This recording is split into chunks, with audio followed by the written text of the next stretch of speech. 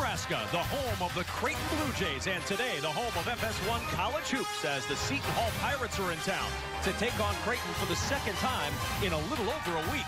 In fact, just 8 days ago, these two teams met for the first time this year. Martin Krompel pacing the Blue Jays with a huge day, 25 points and 11 rebounds last Saturday at Seton Hall, trying to lead the Jays to a win.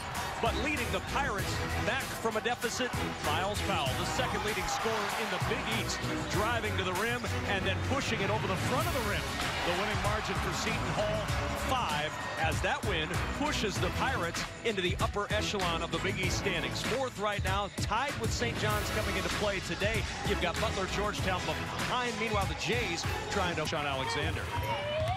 Here's Balak trying to get it going. Balak gets to the rim. See, that's where I think Creighton has really been lacking in other games. The pace was up and down the floor. That's how Creighton's built. And a slower paced game ensues. It really favors Seton Hall. Miles Cale with a shot clock winding, hits the three. He fires it at 39% from behind the arc. See, I think he's the one guy for Seton Hall. Good opportunity, just don't get it to go down. Mamu Kelashvili got the look from three and rattles it home. Last game out, Seton Hall scored 90 points against Georgetown. And then defense to offense, Miles Cale got the Pirates rolling early. Now in the scramble, Roden inside, throws it away. Mintz, live ball turnover to the other end.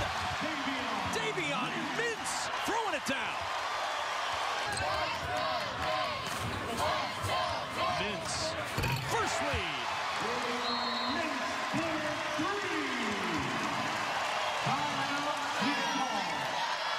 To go, and Nelson needs some help.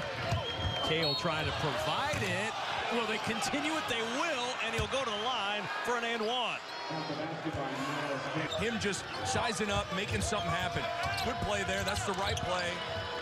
Nelson, a little hesitation, but he still hits the three. See, it's just think about making deep three for Balak. That'll fall. We talk about Creighton's transition game. That spills over into early offense. Finds Cale. Got a good look from three for Cale. That's a great display of footwork from Cale. 4 seconds. Backed out Balak. Deep three. Gets in for a closer three. And he hits. Halftime is here. And Balak gives the Jays the lead. A great poise. Krompel's hard roll. Attract multiple defenders. We'll take a look at it. The hard rolls sucked in the defense. And good patience from Balak to shot fake, one dribble, get your feet set, and bury it. Good execution from Creighton. And the Blue Jays take the stat sheet, but his impact has absolutely been felt. Mamu Kelashvili with a three to start the second half for Seton Hall. That knots it up at 33. With some hedges, they're not as worried as they could be against other teams about the three-point line. And so, pretty good game plan defensively by Greg McDermott. Here's McKnight driving down the lane with a bucket and a foul. Quincy McKnight. A burst of speed and an explosion to the rim. It's a heck of a pass from Mamu Kelashvili, in and out of his hands, and hitting a McKnight cutting to the basket. It's a late whistle.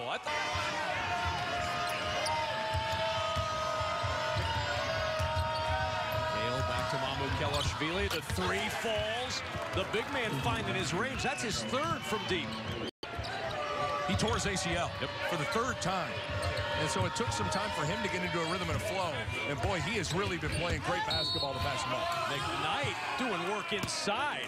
You talked about Kevin Willard posting up different Pirate ways to create offense. And I think some guards in the post have been a nice touch from Kevin Willard. McKnight's missed 2 at the line, though. And Seton Hall still down 1 as Balak drives it inside to Krompel.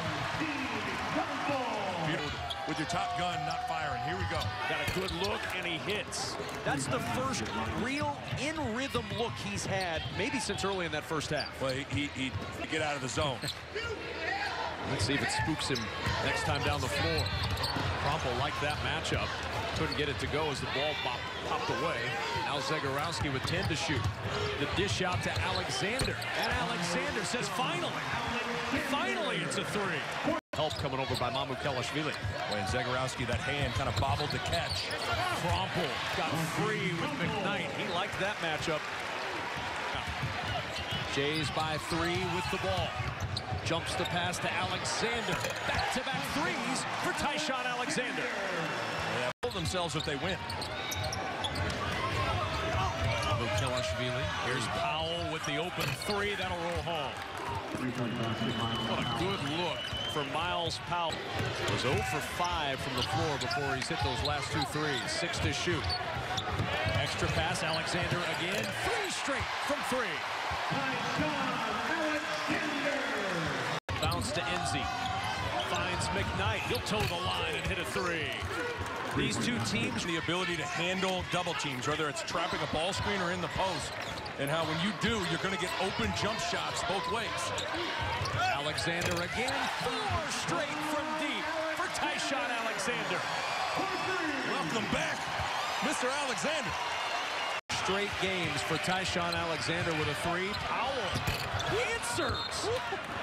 Back and forth from about 250 pounds. Alexander with the 3, and he hits again. Tyshawn Alexander is on fire in Omaha. Alexander all alone, and it pinballs out. Boy, what a look with 1 on the shot clock. Here's Cale driving it up, and Cale with the bucket. 2:45 to go. The lead is 4. McKnight with the steal. To the other end, McKnight cuts the lead in half. Good anticipation from Quincy McKnight. Back out to Mintz. 9 on the shot clock. Mintz. McKnight with the rip. The shovel to Cale. Here comes Cale to the other end. Jump stop and a blocking foul. Count the bucket. Well, it all To shoot. Here he goes. 1-on-1 against Mintz. Step back 3 for Powell. Oh my! That's your stud closer. Out of it or taking advantage of some sort of mismatch. Here you go. Zagorowski got in the air. He was looking for a call. Nothing there. And there's a foul going to be called to send Seton Hall to the line. But if you're Kevin Willard, I mean, you got to be absolutely thrilled with how your team closed out this game. Unbelievable win for Seton Hall to show some toughness and emerge victorious. Seton Hall 81-75 the win. A big quad 1 win on the road for the Seton Hall Pirates.